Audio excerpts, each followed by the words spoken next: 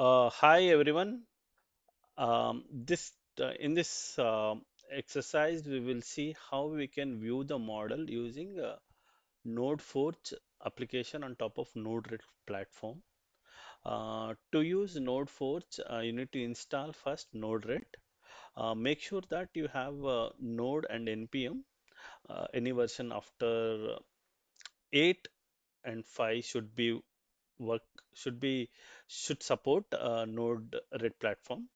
Um, if you look at, I have already installed Node minus V and npm minus V. These are the versions I have. You may be having a little different. That's fine. Okay. Now, next, once you install Node and npm, use this command to install Node-RED. I have already installed it. When you install the Node after completing the installation of Node-RED, just run this node-red because it's available in the machine wide. You can run from any directory in the command prompt. When you run this Node-RED, it will create a Node.js server. Just launch that server and keep the terminal open. And this opens the Node-RED platform. And when you run the node-red command, it also creates a node-red directory in user profile, and this directory holds the packages that you would like to install on top of node-red. So next thing is integrating the Node-Forge. So we have created a node-red Node-Forge application. Uh, After installing Node-RED, go to the user profile.node-red directory and run the Node-RED Node-Forge in the directory. I have done already that. So you can see that type package.json, it says that Node-RED Node-Forge. So the first thing is install the Node-RED and come to the install the Node-RED and come to the Node-RED directory and install the Node-RED Node-Forge application. And after that, now we would like to view the model. Before using the Forge application, you need to create a Forge app. To that app, you need to go to forge.autodesk.com, create a Forge app, uh, go to My Apps, create Forge app. Once you create Forge app, I have already created a Forge app, something called project node-red. Take a note of client aid and client secret. I have taken note of the client aid and client secret in a batch file. The reason for putting that in the batch file is I can execute a batch file before running the node-red, and our application can extract those values from the process environment without manually entering those credentials in Node-RED platform, which is a secure way of doing that.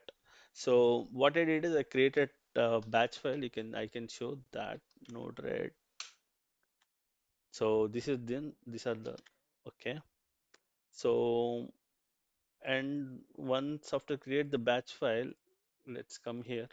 The next thing is download the go to this link and download the flow which I have created in a flow which we will be using the same flow for viewing the model.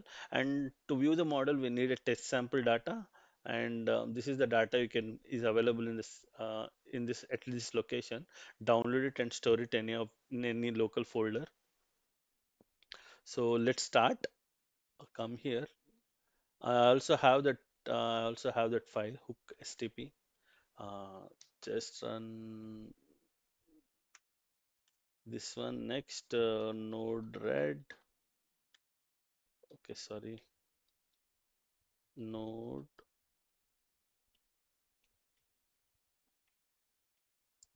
Yeah, so we will be running this. So we will be opening this server. We'll keep the terminal open. Launch Chrome.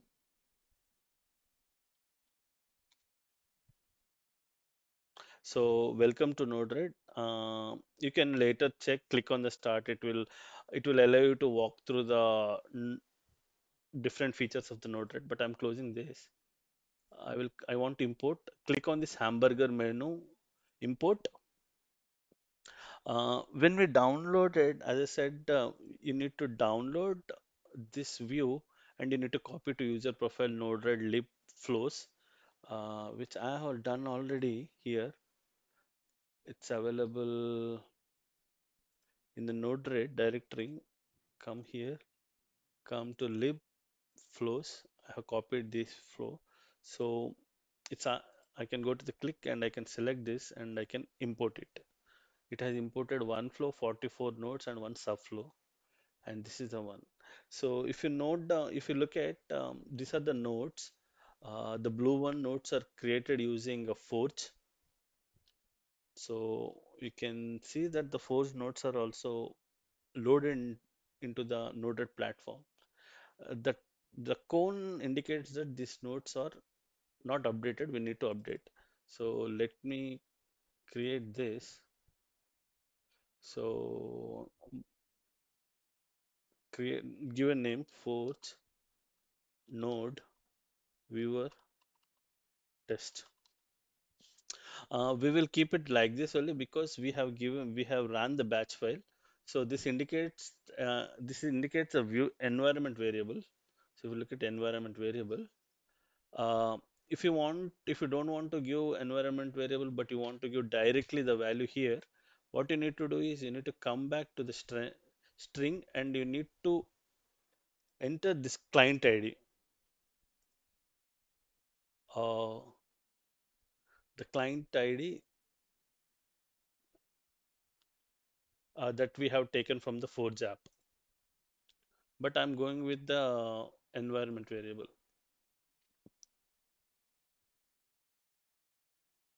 So let me copy this till here, select this. Okay. We will be selecting till here. That's fine. And we don't need a force callback. And we also didn't mention any force callback environment variable. So this looks good. Let me add. It has created the forge node viewer dot test. Done. So this is updated. The next thing is come to hook model, edit this, and we'll be creating a node-RED bucket viewer bucket, and its object is hook.stp file. And this is the hard path, hard-coded path of the file, which is the full path wherever whatever the model you would like to view. Done. uh, Done. And now we need to update this. So we already created a credential file, right? We'll select that and click done. And same everything here also. Select that, done, and done, done. So let me update this. I need to deploy this, confirm. So I can watch in the debug before running. Just come here and let me run. Let me click this. So it has created a node-RED bucket viewer and it has extracted a file from this location and it has uploaded,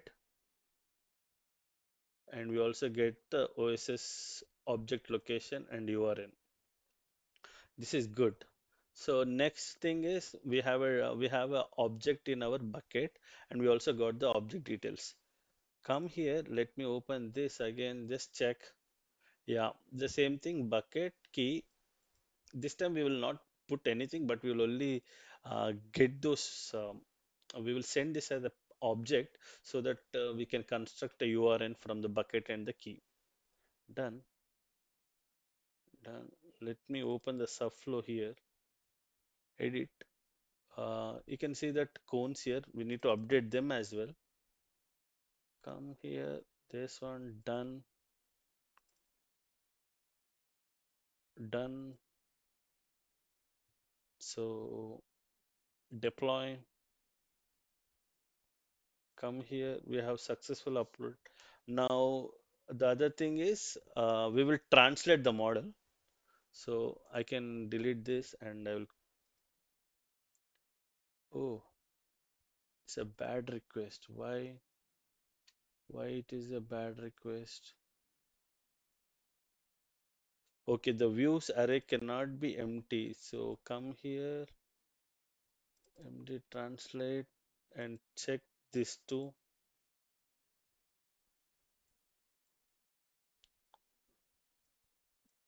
So done, deploy, confirm deploy, come here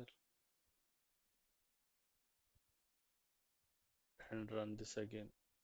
Yeah, it started now. It's 0% completed. Let's give it some time.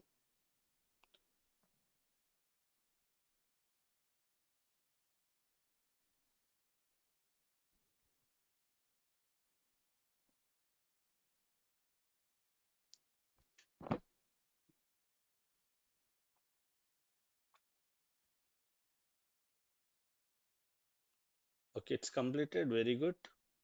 Just open this and we'll check the payload, success and complete.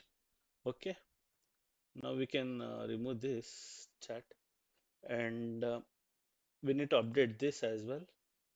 Come here, this one, and now deploy again. So we have created a bucket, we uploaded the model to the bucket, and we retrieved the details of the bucket. Next, we translated the model file from the bucket. Now we need to view that model. So what we can do is we have already, if you look at this get token, it gonna take it gonna manufacture it gonna create a access token from the credentials that we supplied. Uh, this is a function. It says that bucket, it takes a one object which has a bucket and key, and it will construct an URN. This URN will be base 64 encoded. That buffer is converted into base 64, and that will send to this, and we'll do some kind of work uh, to remove the certain unnecessary tokens in the URN, and we'll use this template. This is where we will be writing the viewer code.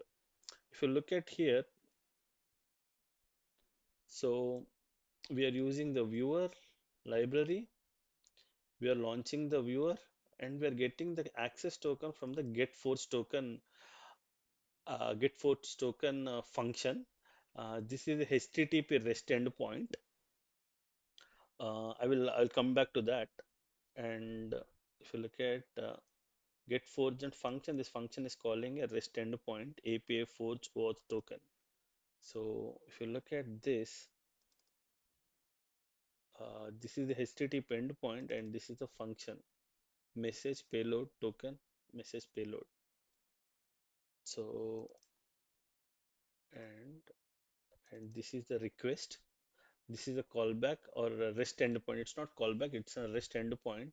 Uh, REST endpoint node. This gets called by the viewer code, and uh, the output, when you call this function is used, and this function, whatever the message payload you get, you will take the only token from that payload and give back to that message, that function, and you give that to the results. Okay.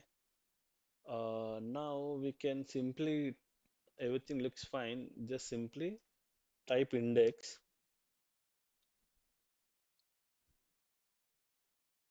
cannot get index. What happened?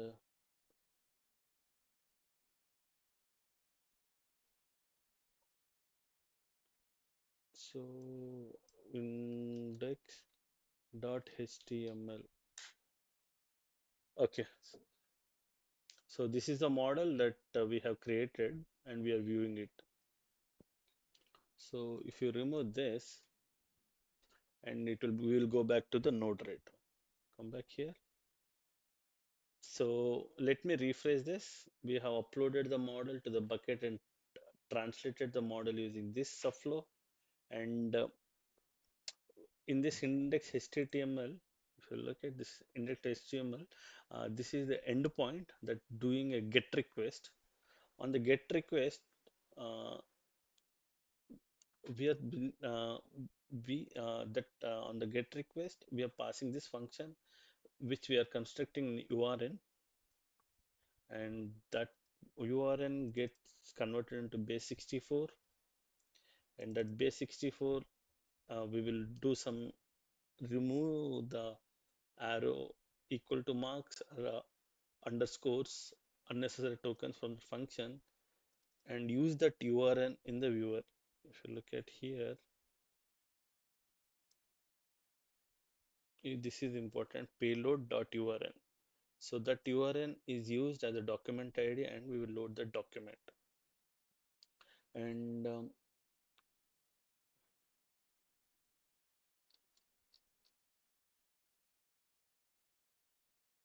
okay, document get element ID done.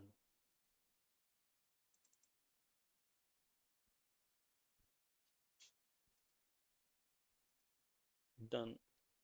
Okay, thank you.